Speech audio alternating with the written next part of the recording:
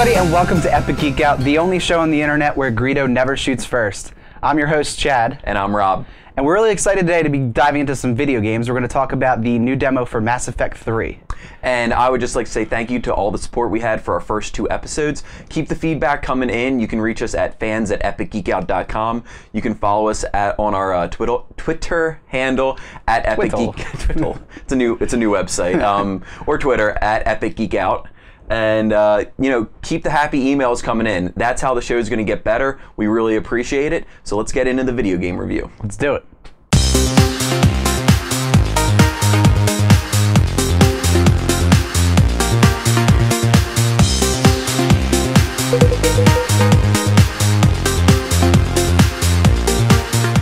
Alright, so today we're going to be talking about the demo for Mass Effect 3. Mass Effect 3 is the third game in a trilogy. Obviously, it's number 3. And it comes from creators BioWare. And they are famous for Baldur's Gate, Neverwinter Nights, Star Wars Knights of the Old Republic, and more famously last year with their MMO, Star Wars The Old Republic, which we're both playing currently. So, pretty excited. Soon to come. Yes. But we're pretty excited about the game. It's a AAA title. It's one of the bigger ones that's come out in 2012. So it's really excited though. Well, we'll see. We'll see in a second. But it's basically an action RPG. So it's a role-playing game, but instead of your typical RPG game, it has the elements of an RPG, but it is an action game. It's a third-person shooter. They redid the combat system for this version, and it's a little similar to some other games, which we'll talk about. But we played the demo. There's a single player and a multiplayer. And so, what did you think about the demo for Mass Effect 3?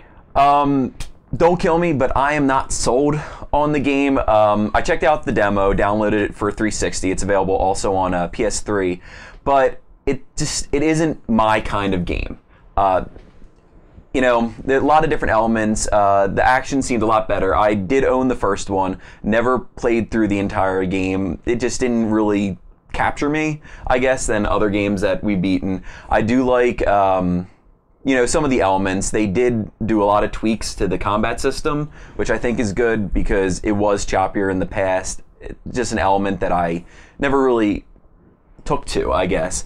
In this demo, you meet a lot of characters that I'm sure that the fans of the series, they know them, they know all their names, their backstory. But just playing the demo without really getting into Mass Effect 1, the original, and 2, you're lost on that. So it was hard for me to just gain an interest to it. Also the fact that it just, sci-fi elements, there's the Reapers are coming. It's just like a retread of a bunch of older games. Not older, but we've seen that a lot recently. It's a reused plot line for sure. And, this is doing something different with the RPG elements, but I'm not sold. I don't think I'll be picking it up. It's going to be a huge game. The fans are certainly going to buy it and love it, I'm sure. But I don't think it's a title for me. So did you play just the single player, right? Or did you play the multiplayer? I didn't play the multiplayer. I just played the single player. We're going to try to team up and do the multiplaer. Yeah, I don't think you can party. For the demo. So there wasn't a party feature that I saw. Yeah, so I kind of just skipped it because I didn't want to just play against random people. Yeah. And it was interesting. But one thing to mention too is if you have played Mass Effect 1 and 2 or 2, you can carry over your characters from the 2 games. And that's awesome. That's pretty cool. But from what I've seen from Mass Effect 2, and it seems like it might be similar for this one, there's not a lot that really affects in the game, so to speak. Yeah. Like, I think that for this one, there might be some characters that are alive based on whether or not they died in the last game. Because like when I went through, I started with the demo, you can choose kind of which way you want to get into. I think you just did the action. Yeah, the action, the RPG, like the story. Right. And, yeah. So I did the RPG, I think.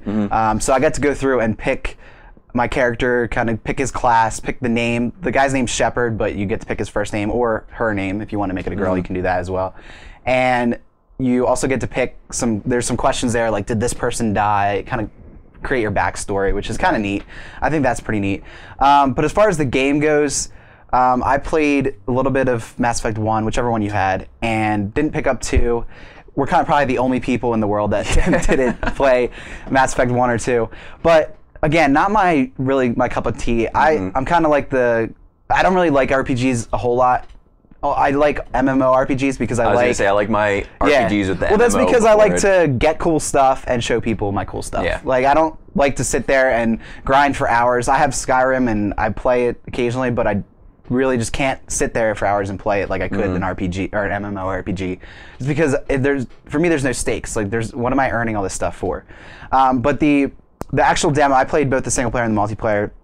Like you said, the single player kind of catered a lot to the fans, it seemed. There's a lot of characters that I wasn't sure who they were, but very similar storyline to some other games that have come out. Gears 3, Halo. Yeah, I mean, you got those, oh my gosh, now these bad guys, there's some mutant versions of these bad guys, so it's, it's that. The combat system itself seemed very much borrow from Gears of War, and just didn't work as well for me. Gears of War is a lot more... It's not as fluid. Yeah, it's not snappy, like you snap into cover, you snap out of cover. And I felt like my character was too big on the screen and too centered for some reason, because it was hard. I don't know. I don't really like third-person shooters to begin with.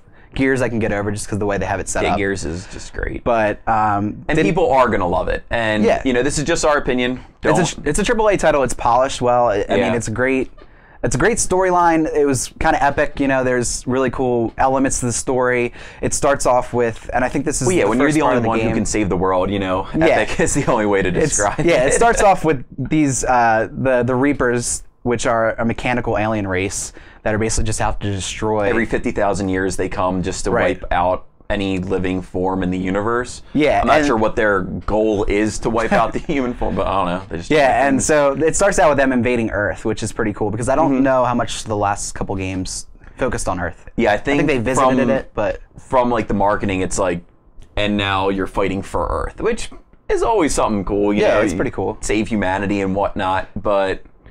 Yeah, it's definitely a cool storyline, and if you like Mass Effect 1 and 2, you're going to like this game. Absolutely. Hands down. But I think that they didn't really try to recreate the wheel, so to speak, to get new players in, besides the combat system, which I feel like and I'm sure they don't need to recreate the wheel, because this is going to sell. I mean... Exactly. But quickly to touch on the multiplayer, I did play through, I think they have some different modes. I picked up, just played through one match, and basically it's Horde mode from Gears of War.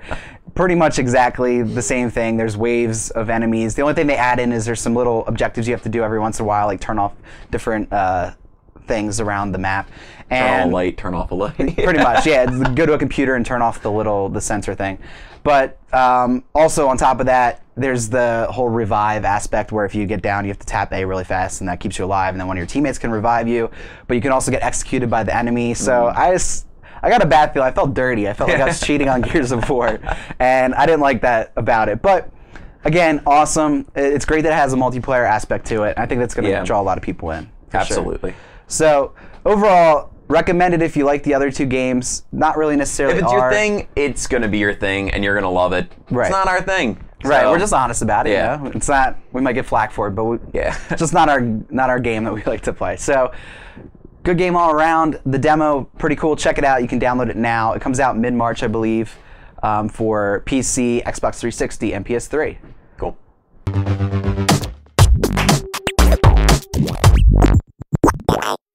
And that's it for another episode of Epic Geek Out. Now it's time to give thanks. So, Chad, what are you thankful for this week? Well, this week I am thankful for the iOS game Temple Run.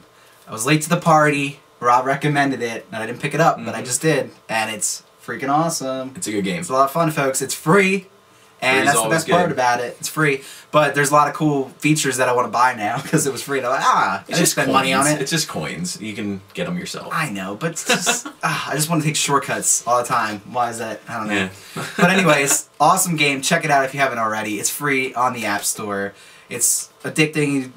You use your thumb to run around and do cool stuff. Just check it out. It's awesome. So, what are you thankful for? I am thankful for the fact that there was an article in Slash Film saying that the Amazing Spider-Man ride down at Universal Studios Islands of Adventure is getting an update. I remember as a child going on this ride and being blown away, taken into the world of Spider-Man. The whole theme of the ride is the Daily Bugle has this new van, and you're a reporter and you're following around Spider-Man as he fights all of, like, his normal villains, the Hobgoblin, Dr. Octopus, and etc. It's awesome. It's a great ride. I recently was down Universal Studios, and the ride definitely is dated. I think it was 1998 that it was put in. Yeah, we've had a couple years Definitely ago, dated.